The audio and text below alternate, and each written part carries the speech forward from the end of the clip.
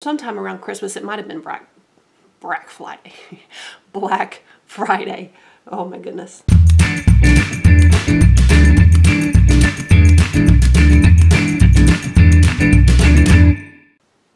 Hi everybody, and welcome to the far side of 40. In today's video, I'm going to be doing a let's try it, and we're going to be trying out the new Colourpop Just My Luck eyeshadow palette. This is a 9-pan palette that just came out from Colourpop just a couple of weeks ago, and it is an all green palette. Take a look at that. Such beautiful, beautiful colors. So I've played with this palette a couple of times and I'm really enjoying it. And what I wanted to show you today is how to do a colorful eye that is not too crazy, not too out there. Again, this is just going to be a very wearable, everyday, colorful eyeshadow look. So if that sounds good to you, stay tuned. And here we go with some swatches. First, I'm going to start with Chances Are. And I know that's not really showing up on my arm, but it does show up on the lid. So this is a situation where the swatch doesn't always tell the story. Next we have Kiss My Ass. That has just a little bit of shimmer in it, but it performs like a matte. And then we have 50/50. And this does definitely have some shimmer to it. This is a nice green with some gold reflect to it. Now for the second row, we have Big Banks, which is another shimmer. Mary Jane. Ooh, look at that. So pretty. And finally, All of You. Again, very, very pretty. And for the bottom row, we have Act Natural, which is a matte. We have Mo Bamba, which has some shimmer to it. Kind of like Kiss My Ass, but maybe has a little more shimmer than that. And then finally we have Charmed, which is a matte. Alright, so you've seen the swatches now, and I'm going to get into the looks. I'm going to do a transition shade and a crease shade out of my own collection. These are some just neutral shades that you'll probably have something similar to in your own collection. And then I'm going to go into the palette and I'm going to use these colors just on my eyelid. So that's one way that you can do a colorful look without the entire eye being colorful and without looking too out there and too crazy. So the first thing we're going to do, I'm going to use this shade on my lid. This is from Urban Decay and it's called Laced, and it's kind of a pinky taupe shade. I'm going to use that as my transition. Basically, a transition shade is something that goes above your crease. By the way, I did put on my Milani eyeshadow primer. That's not a reflection of this palette. I use the Milani eyeshadow primer every day with all of my eyeshadows. It helps them to go on much smoother, less patchy, and it helps them stay in place much longer. So. Alright, so my transition shade, as you see, is going above my crease on my brow bone. And then I'm going to use the same brush. I'm going to just wipe it off and going to blend it with the same brush. And to blend, all I do is just kind of feather back and forth, as you can see, like just little feathery strokes back and forth.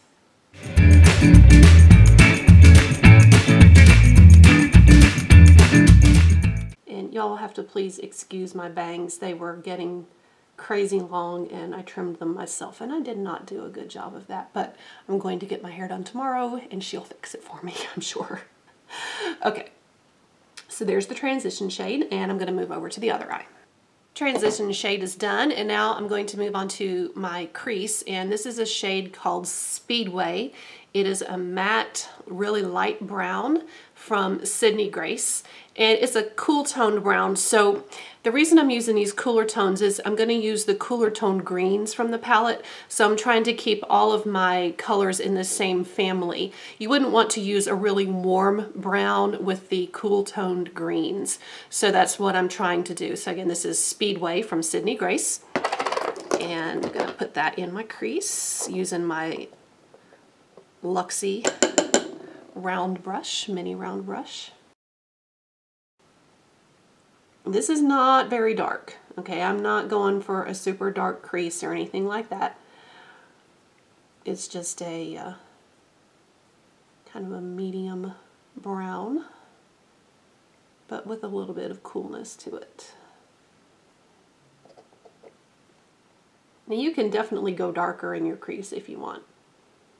That's totally up to you. I just decided to keep it kind of light.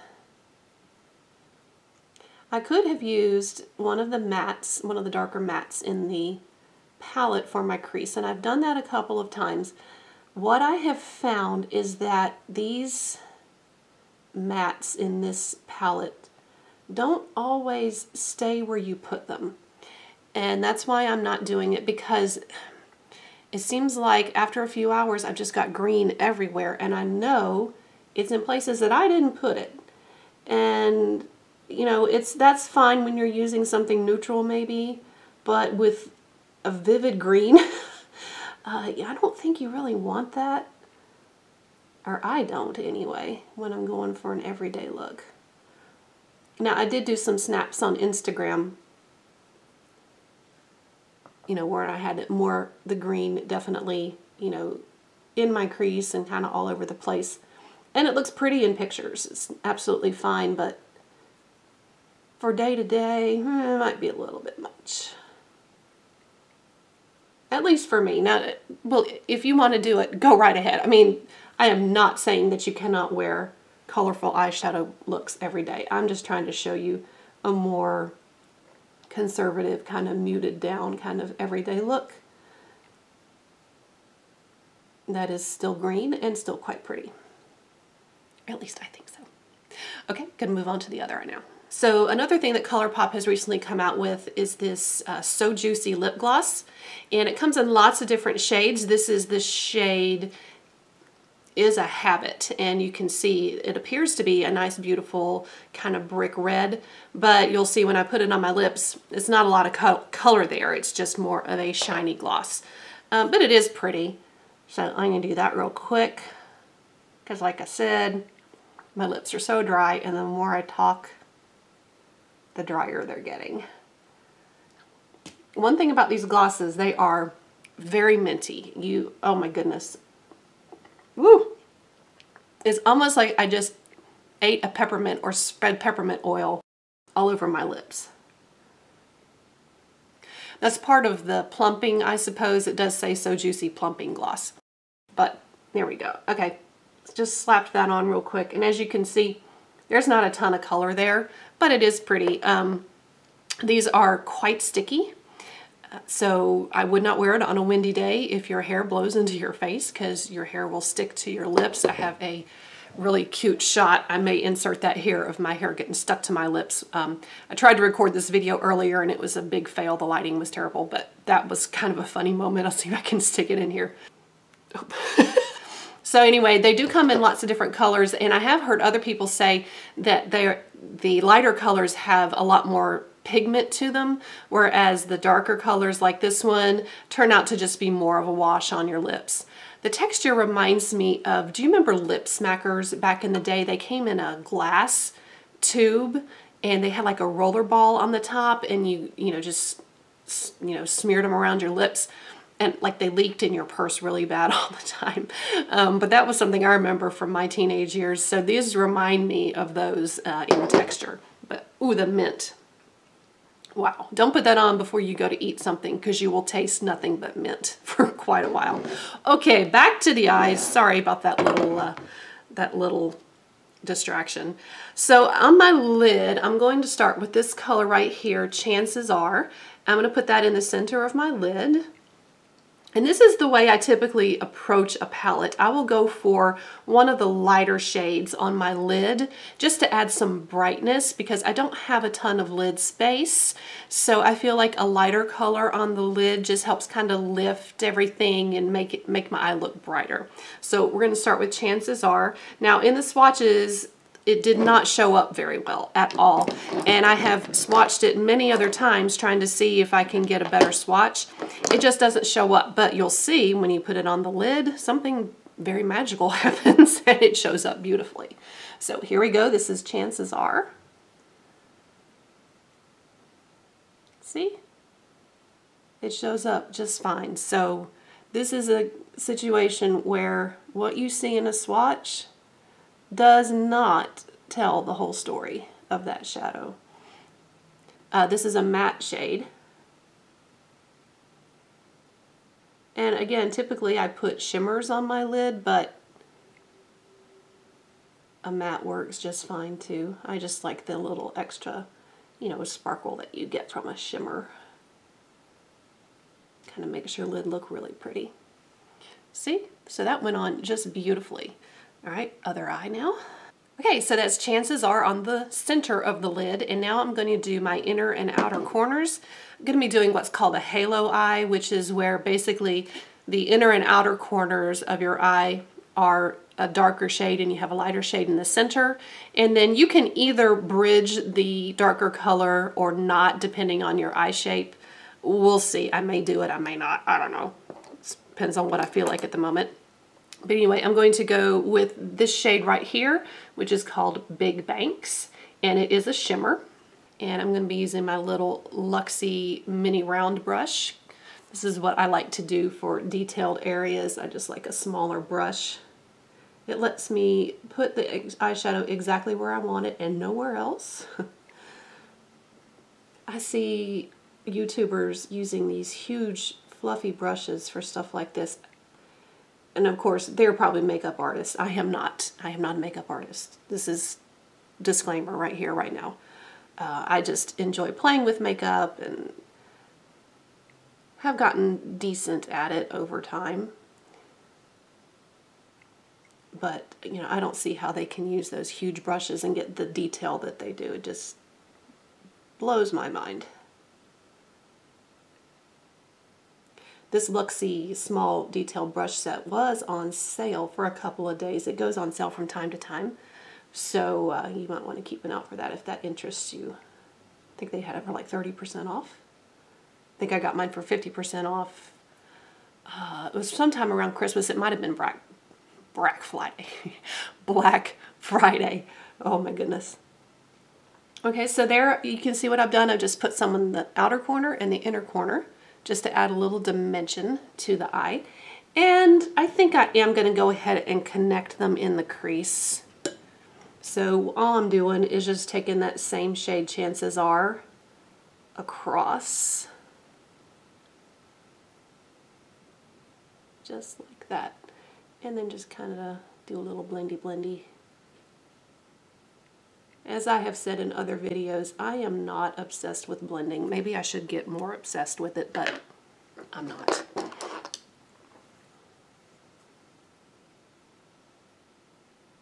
I just want to avoid stripes. You don't want it to look like you've just painted a couple of stripes on your eye and then, you know, ran away with it. So a few things you can do. You can take a brush like I'm doing and just kind of go in circular motions where the two colors come together. The other thing you can do is take the first color that you applied. Where is it? There it is. And kind of tap that over where they come together, and then it helps blend them together too. Very pretty, I think. All right, let's move on to the other eye. All right, both eyes are done. As far as the lid, that's all I'm going to do for lid shades, but I am going to do some eyeliner. And this is another trick that I like to do. I don't wear black eyeliner or dark eyeliner. Sometimes I wear a dark brown, but I just don't care for it. I feel like it makes my eyes just look smaller, and I feel like it looks really harsh. So instead, because I do like the definition that it gives on my eye, instead what I'll do is I'll take a shade from my palette, or I'll take some colorful eyeliner and I'll use that instead. So what I'm going to do today, which one should I use? I think I'll use this one. Let's just go 1, 2, 3 down the checkerboard here, and I'll go with this one, that is called Act Natural, and I will use that as my eyeliner. And I'm just using a very small detail eyeliner brush. So I just tap some of that on my brush, tap it off. And I like to start in the center. Other people I have seen start, you know, on the outer edge and work inward. It's totally up to you, but keep in mind one little rule. Wherever you place your brush first is where the most color is going to go. So if I want the most color in the center and then I'll blend it to the sides, that's what I do. Or if I want more color on the outer corner, I start there and I work in.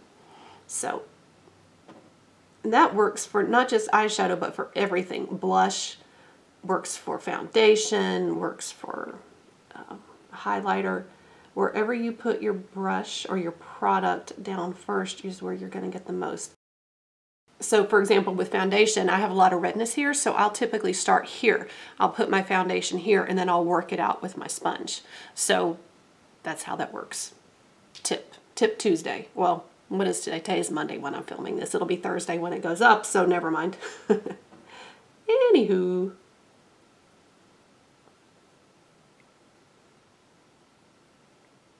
So you see how that adds some definition to my eye, but doesn't really add any darkness or anything harsh. It's just a really pretty eyeliner look. I'm going to move to the other eye.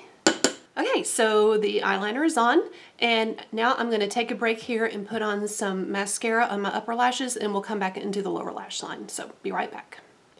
So here we go with the upper lash mascara on. I used still my favorite mascara, which is the Heroin Make Long and Curl Mascara that is Japanese that I got on Amazon. I have a review of this on my channel, one of the very first videos I did. I love, love, love this mascara. All right, now for the lower lash line. So what I'm going to use for that is a pencil brush, and it's exactly what it sounds like. It's a brush with kind of a pencil tip. I'm trying to get, there you go. That's a good shot of it. This is another one from Luxie. And I think I'm going to use the shade, which shade shall I use? No, let's just stick with what we've already done. I'm just going to stick with the 3 colors here. So I'm going to just use, again, this shimmer shade here, Big Banks. And I'm just going to sweep that on my lower lash line right under my lashes. And tap off any extra. Again, start in the middle and work my way to the sides.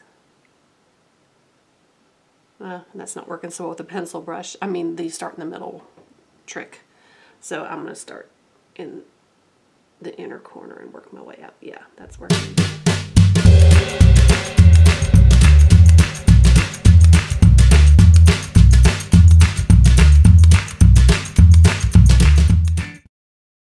I apologize for my eyes crossing. That's just my eyes, y'all. When I was a little kid,